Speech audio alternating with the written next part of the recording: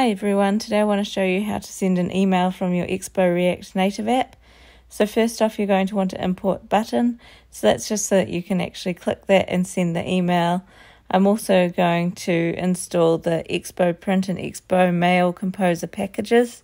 And I'm going to use the use effect hooks to check the availability of mail and the use state hook to take some inputs from the user and use that to send the email.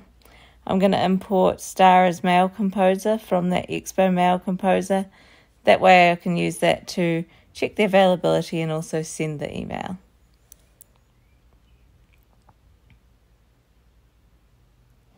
So first up, let's check the availability. So we're going to have the state variable is available and a setter for that set is available. And we're going to use that use state hook with the default value. By default, we'll set that to false. And what we're going to do is we're going to show that it's not available if it's not available, and if it is available, we'll show that it is available. Now we're going to configure our use effect hook. So basically we want this to run once, basically when the app first loads up. And so we've got that nothing in those square brackets there that we're passing as a parameter. And we're going to write a function that's just going to check the availability of the email. And then we're going to call that function.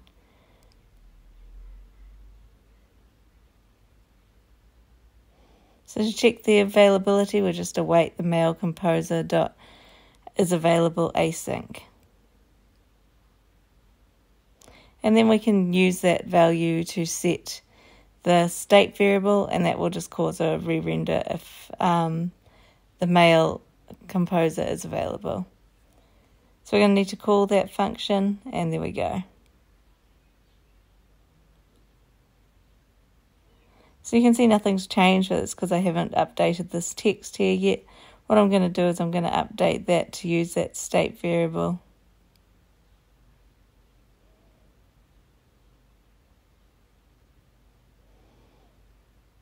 So if it's available, we're going to show a button that will allow us to send the mail.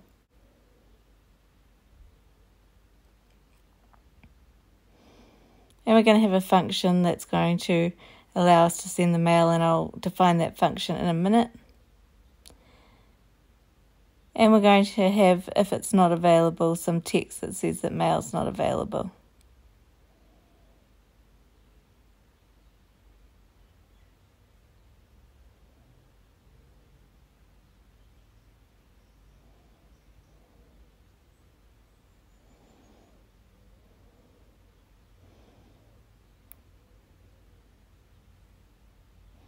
Just need to define that function send mail so that my application will compile. Or well, won't have an error. And there you go. You can see on Android it's got the send mail option there. So now let's go ahead and actually write some code for sending mail. So what I'm going to do is I'm going to compose a email message. So I'm going to use this mail-composer.compose async function, and you pass that some options. So some of the options include the subject. So I could say, hi friends. You also want to include the body of the message.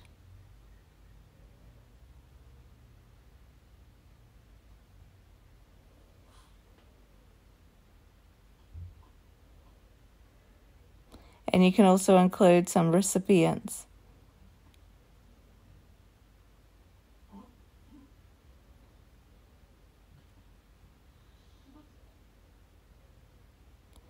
So I've got testedexample.com as one of my recipients, and I could add another one if I wanted to. I define this in an array so I can have as many recipients as I want. And hiredexample.com. You can also define like any CC recipients or BCC recipients if you had any that you wanted to define. You could do that in the same way as you specify the recipients, but I'm not going to include any today for this demo. I'm just showing you those options there now. You can specify whether it's HTML, and that basically would be if the body's HTML. and then it will render that HTML, and you can also specify any attachments you have. I'll go over the attachment side of things just a little bit later. I'll show you how to add a PDF to it. The simplest way and why I'm importing the Expo print is actually so that I can do the attachment very simply. So when you click send email, it's going to open up your mail, and if you've actually got mail set up, then it will allow you to do this. If you haven't, you'll need to set it up. So you can see that it's got from, to, subject, and in the message, and I could click to send it. I could click to add attachment. It just goes through whatever your default mail tool is on your Android or iOS device. So now that we've got that sorted out and we can send, I've shown you how you can send like a hard-coded composed message, I'm going to show you how to allow the user to add recipients if they wanted to, add a message if they wanted to, and all that sort of thing. So what I'm going to do is I'm going to have a state variable for the recipients, and I'm just going to have that set to empty to begin with. So I've got the default state of the empty array. I'm going to do the same sort of thing with subject, but this one, the default state for subject will just be undefined. We won't have anything set for subject by default, and the user will have to enter that themselves. I'll do the same for body. Note that I'm not going to show you any validation here. If you're wanting to do validation, you can sort of figure that out on your own. I'm just keeping this quite simple for the purposes of the demo.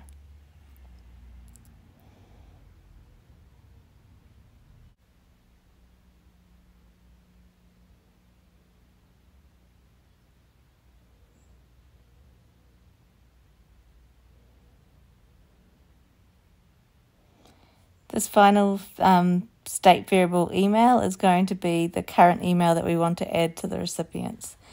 And now I'm going to go ahead and sub in my state variables into my compose async options. And that means that when I send the email, it will send to what the user specified. I'm also going to import a text input so that I can collect input from the user and actually get values for those state variables.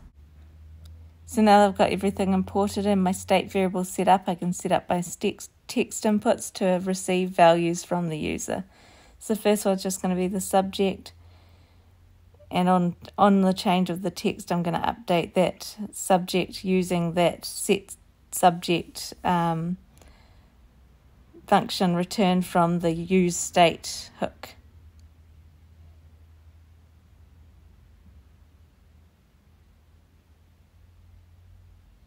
Also going to give this a placeholder so that the user knows what's expected. And I'm going to do the exact same thing with the email body and the email that I want the user to be able to specify who they want to email with. I'll just update those on-change texts to be the relevant setters. And also update the placeholder to be what the relevant placeholder indication is. Cool, so now I have 3 text inputs, subject, body, and email. But I'm also going to want to be able to, when the user specifies that they want to add the email, add it to the recipients so that as that's what's actually who the email is actually sent to. So I'm going to have a button here called Add Recipient. And on press, what I'm going to do is I'm just going to call this function that I'm going to define Add Recipient.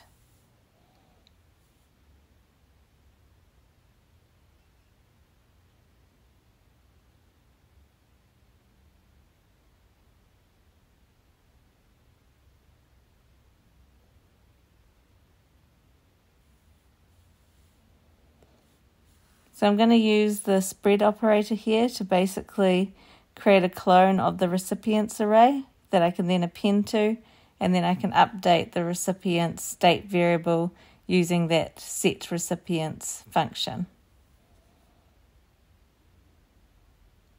So once I've added that email, that new email, I can set that recipients, and I can also set that email to empty because I've added that email now.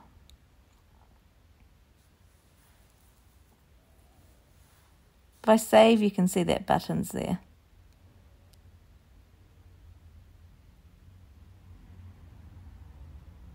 I'm also going to want to be able to show the recipients because it's probably useful to the user to sort of be able to see who they're going to be sending the email to. And you may even choose to add a clear button so that if they've added a email recipient they're not wanting to send to, they can clear. Or you could add it individually for each recipient that you have the option to just clear out a specific one. So what I'm going to do is I'm going to use this map operator on the recipients array and basically return a new component for each of the recipients. And it's just going to display that recipient on screen in a text component.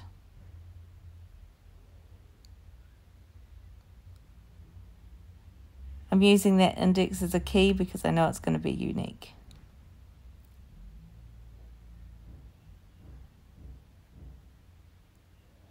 And then I'm just going to call my show recipients function.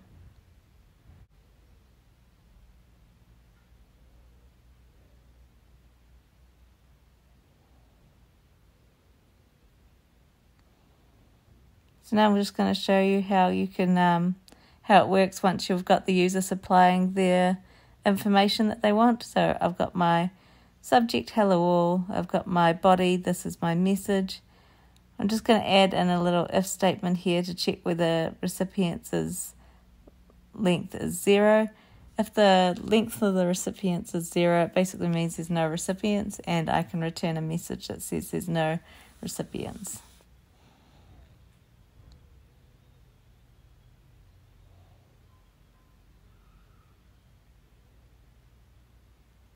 So you can see that I've got no recipients at the moment.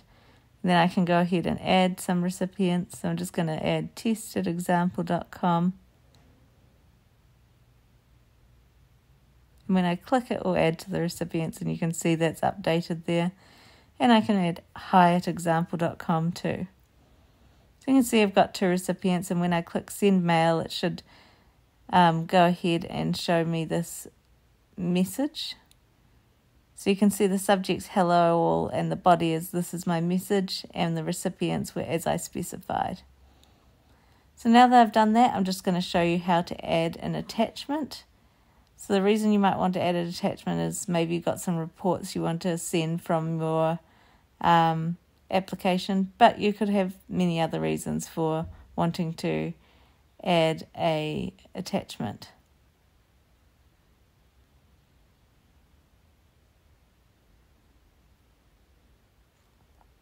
So I'm importing print from Expo Print, and that's just going to allow me to create a PDF which I can easily attach to my email. But you can actually get your file URIs from different places, just depending on what you're wanting. You could get them from the gallery, you could get them from the actual files application. So yeah, it just depends on what you want.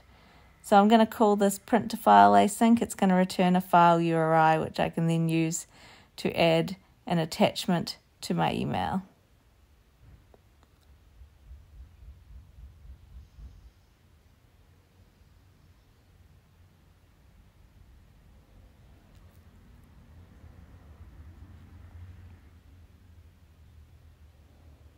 So I'm just going to create a very simple PDF that has a header which says my PDF.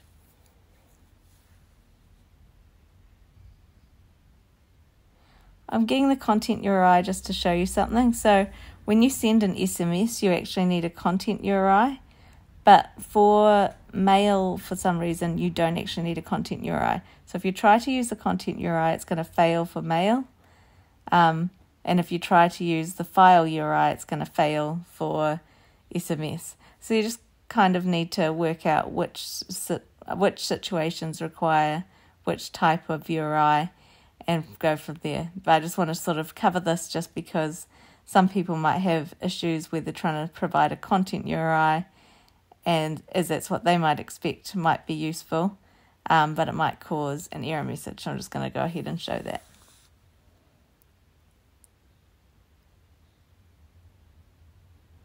Because I'm awaiting a few things inside this, I need to make this function async.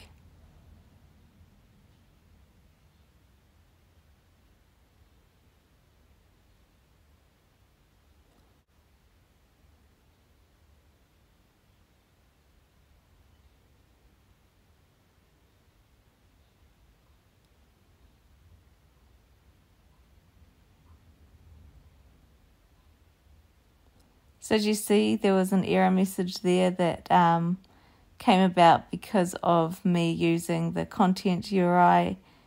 If I were to just go ahead and use the normal URI, that should just fix that issue. So I'll show you that now.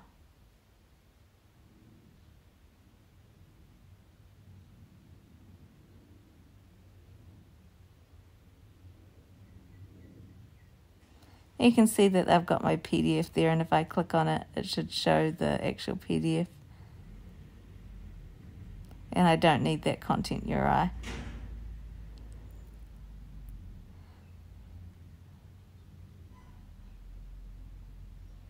So now I'm just going to show you the same thing on iOS.